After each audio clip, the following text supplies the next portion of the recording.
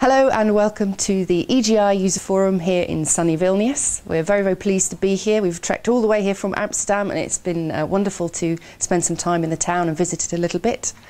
We've already heard this morning and been welcomed by the Vice Rector of Vilnius University and also by the Minister for Economics here in Lithuania.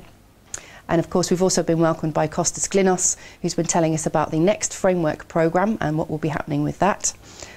So later in the week we'll be hearing from keynote speakers Alberto Di Melio from the EMI project, as this event is also held in conjunction with the EMI Technical Conference.